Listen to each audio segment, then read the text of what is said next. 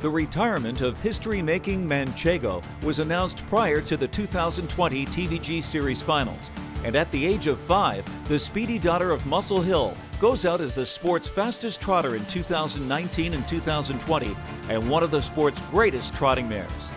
Bred by Brittany Farms and owned by Barry Guariglia's Black Horse Racing and trained by Jimmy and Nancy Tactor, Manchego piled up 32 wins in 55 career starts and $2.56 million before TVG night. She became the fastest female trotter in history on a mile and 5/8 mile track, and the only female trotter to win with a sub-150 mile in multiple years.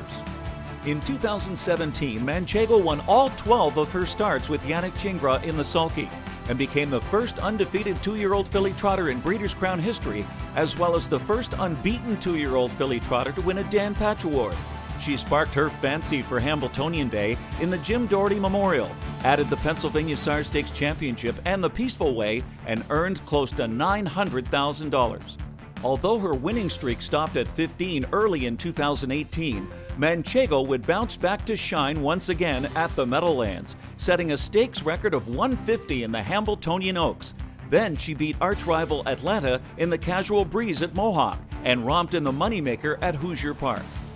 2019 would be another season of record accomplishments for Manchego, and her Hambletonian Day heroics continued with a stakes record in the Dr. John R. Steele of 150 flat with Dexter Dunn in the bike.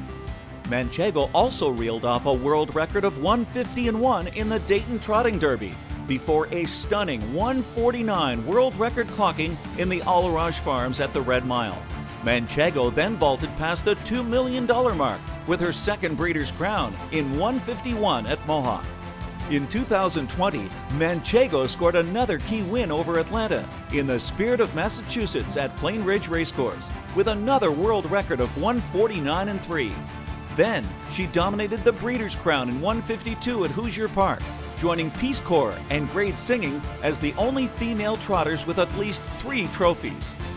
Manchego was a winner from day one and leaves a legacy of major victories and numerous records. A shining star on Hambletonian Day and Breeders' Crown Night, who was always willing to smile and say cheese. Meadowlands Racing and Entertainment salute Manchego.